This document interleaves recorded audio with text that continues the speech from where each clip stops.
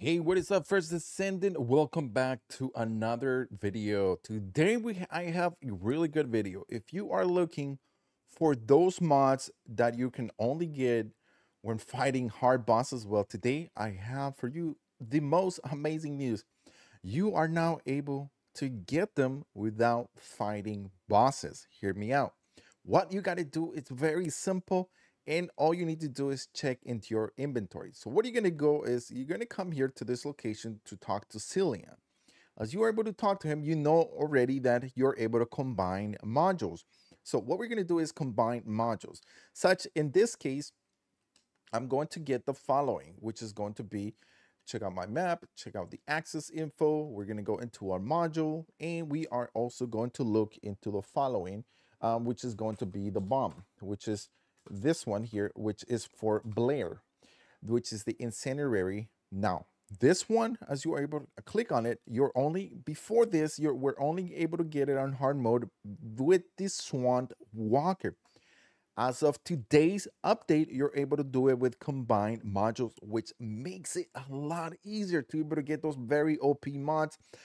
Simple, go back into it, combine the different modules. I already did this multiple times, and I'm showing you here what I've been doing.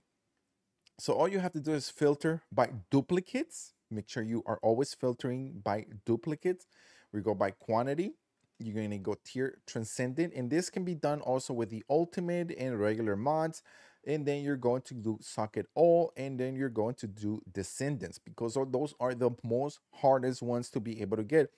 I already went through this so many. I already did this like about 10 different times, and I wasn't able to get the one I wanted, but I did get some other ones that I did not have, such as the incendiary bomb from Blair. Try to do this.